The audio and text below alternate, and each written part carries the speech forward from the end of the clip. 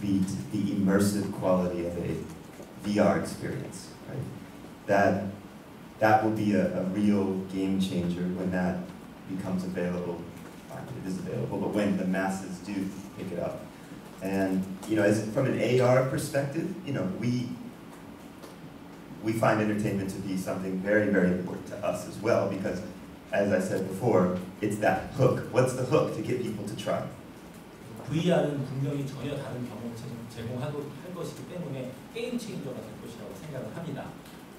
그리고 AR은 엔터테인먼트적인 입장을 부분을 굉장히 많이 고려하고 있습니다. 지금 찾고 있는 것은 그 훅, 어떻게 하면 사람들이 AR을 쓰게 할 수 있을까가 문제라고 생각합니다. And we know that our most consumed content comes from the entertainment world. 가장 많이 블리파를 소비하고 있는 것은 엔터테인먼트 쪽입니다. Whether it's games, celebrity content, music content, film content. Notice I said content after all those, and that's the key. What is the content? Is it content that people want? And you have to look at that and create something that not only do they want today, and they won't want tomorrow, but what's that ongoing thing that you can provide to get them coming back, to change that behavior.